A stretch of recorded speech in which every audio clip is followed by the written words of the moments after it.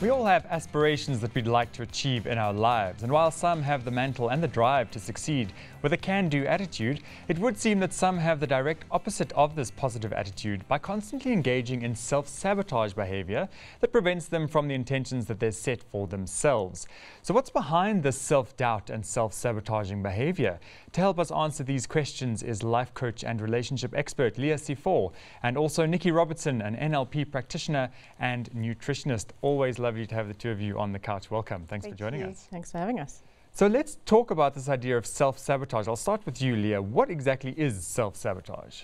It's the subconscious way of stopping yourself from achieving any intentions or goals that you set out for in your life.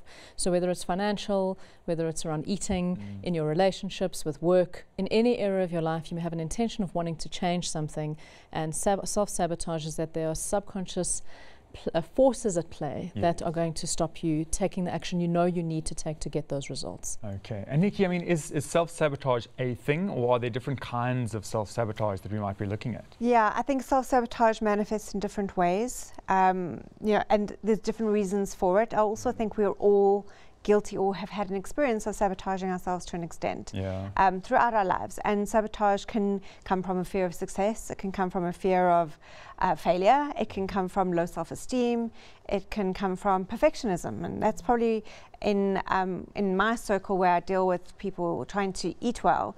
It's things need to be perfect before I can start, which is a classic self-sabotage because nothing's perfect in life. Yeah. You know. So yeah, there's many manifestations, and the trick is recognizing it. Okay.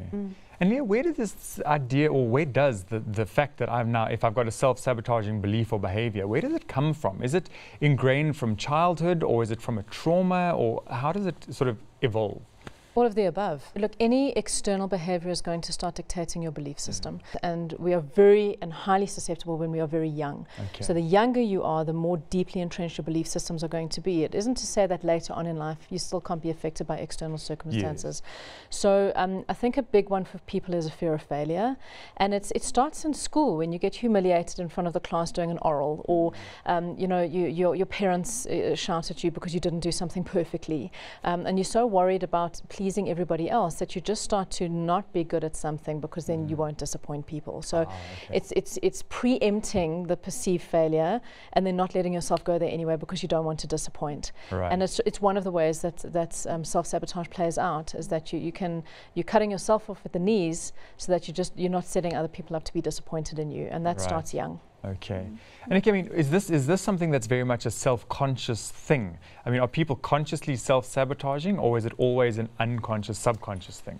I think to begin with, most of us start off unconsciously. We don't know we're doing this, we just know we're not succeeding. So we are failing to pay off our debt, or we are failing to get in shape, or we are failing to achieve a degree. And we're not really conscious of why, and we start saying, well, maybe I'm not good enough, maybe I don't have discipline.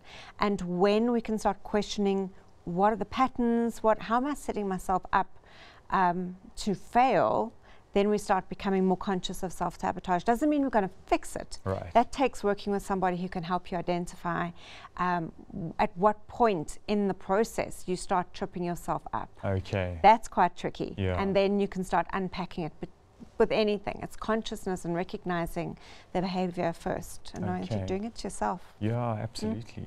And Leah, what would be some indicators or telltale signs that somebody has self-sabotaging tendencies or behaviors that they could identify for themselves? Oh, no, sure. I mean, I think, look, anytime you're procrastinating, you are self-sabotaging. Okay. You know that there's something to do and you're putting Netflix in the way and you're going to eat something and you're going to do something else. People are consciously aware that they're doing that, you know. So procrastination is a big one in self-sabotage.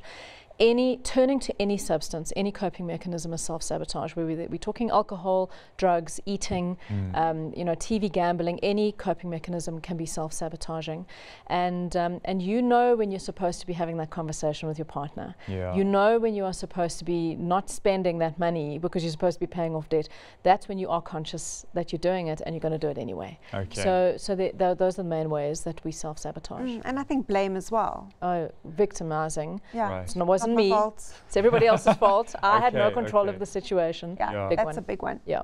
So from this discussion, it sounds almost like there are many things that are an impact on our psychology and our mental state that fall almost under an umbrella of self-sabotage. So it's not necessarily that self-sabotage is a completely different thing. Am I correct in that understanding? I think so. I think it's part and parcel of a whole bunch of circumstances and things that happen in a person's life that leads them to that place. Okay. I mean, I think, you know, the lack of self-worth is not having the belief that you can do it. Right. The fear of success is having to live up to everybody else's expectation. And the big thing about a fear of success is that imposter syndrome.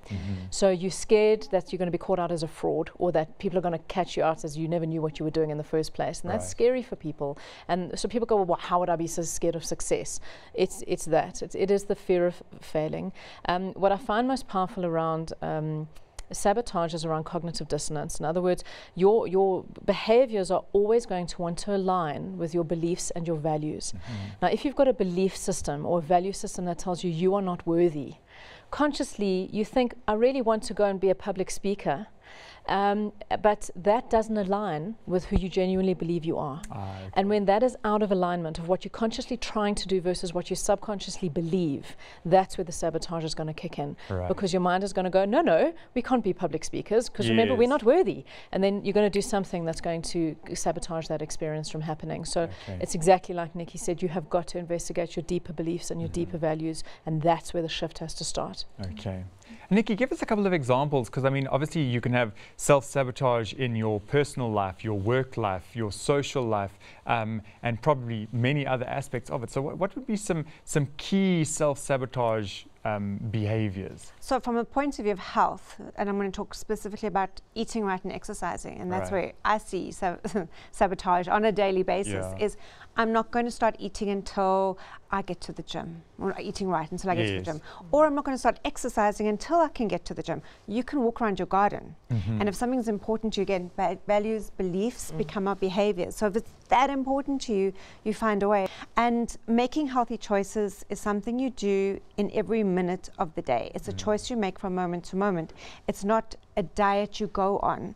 It's not waiting until the conditions are perfect. That is classic self-sabotage, because the conditions are never perfect. So making any change in your life, whether it is improving your financial situation, improving your health situation, is the choices you make in the minute. Doesn't matter what the next minute brings you. Doesn't matter who's going to create disruption. If you're making the right choice for you in this minute, you can maneuver around that. But again, aligned with your values and belief systems. So I think we've got to work on that first. What's really important to you. Absolutely. Then we can stop with the self-sabotage. I mean, from what you're saying as well, it's a one step thing. It's not from here to there in one move. That's so important. And that's why most dietary interventions don't work, because it seems too big and too daunting. It is a tiny little step right in this minute. What I can control now, not controlling my environment, not controlling my family, not controlling the politics of the country. So we can't control that. We can control what we do only in this minute. And when we can get that right, then things start to shift. Okay. So Leah, let's give a bit of strategy here, maybe from a coaching perspective. If you now are looking at this and thinking, sure, you know, I've got some tendencies towards self-sabotage, what would you say would be the first tiny step to make to start that change and that shift? Look, I think there's a few very particular steps. So for me, the first one is recognizing that self-sabotage in itself is fulfilling a need. You've got a hole. You're trying to get it fulfilled by some way, and if it's consistency and comfort, which is always what our minds are programmed to do, is to keep us safe. It's sabotaging anything that's making us to feel fearful, because if you know, at any time when you are stuck in a thing of overthinking, when you are feeling uncertain, when you're feeling completely unsure, what you're actually doing is sending a signal to your brain to say something is wrong here. And the minute your brain senses that something is wrong, it goes into panic and paralysis and goes, no, okay, well, we need to keep you safe, so don't take another step. So it's recognizing the overthinking and the uncertainty is the problem, and making a plan. So having a plan of action is extremely important. Like plan your diet ahead of time. You know, plan the steps you want to take to open your new business. Plan what you're going to do to pay off your finances. Have a plan of action, commit to it, and stick to it every single day. The thing that I always say to people around self-sabotage is you've got to get comfortable with being uncomfortable. People want to avoid bad feeling at any cost. Why? Because quite honestly, if you look at your life, the time that you've really really significantly made a change was preceded by an uncomfortable feeling. You were either overweight and uncomfortable in your body, which pushed you to want to go and do an eating plan, or you suddenly got into crippling debt and you were in big trouble and it pushed you to make a plan. So the discomfort is a good place sometimes. Yes. And people just got to stop avoiding being uncomfortable. The uncomfortableness is going to be there. And then the last thing was very much what you were saying just now is I call it having a pre-mortem. So not the post-mortem after everything has fallen apart. It's going, what could go wrong? What obstacles could appear? And what failures could I experience? Okay. And if you can foresee that and go, well, like I know there's a work event coming up next week. Well, then I need to plan my eating accordingly. I know there's going to be a Black Friday sale, but I'm paying off debt. You know that external event is coming. Plan ahead of time to go, I can see it's coming, I see you, and I'm not going to let you ruin my path. Right. So foresee what's coming down the road, and that helps you to stay in the moment. Okay. And then Nicci, we don't have too much time, but I do want to get from an NLP perspective, how can that assist in getting off the self-sabotage wagon, but also keeping yourself off it? So NLP is largely about reframing. It's about looking at what's going on and understanding it from a different point of view, or putting a different label on the experience. Right. So the linguistic part of NLP is the language we use to describe what we're going through. Okay. And if we can change the language of what we assume is going on in our lives, we can change the chemistry in our brain and our experience of that. And then that opens up possibilities for change. Okay. So it's about changing the words that we use to convince ourselves of our stories. Okay. And when we change that, we become present. We become mindful of the verbiage we use to convince ourselves that we're right. Yes. And it's a story. We just give ourselves a different story. Absolutely. I think it's so key that as well, because we talk about positive thinking, but if you can talk yourself into a positive frame of mind, then you're starting to win the game. Or see it differently, or just step out of yourself for a minute and look at it from a different perspective. That's really all it takes. Yeah. Well, ladies, thank you so much. Lots to work with there. I mean, even I can look at a couple of things in my life and say, there it is. So thank you for coming in and sharing your knowledge with us. Thank you. Wonderful.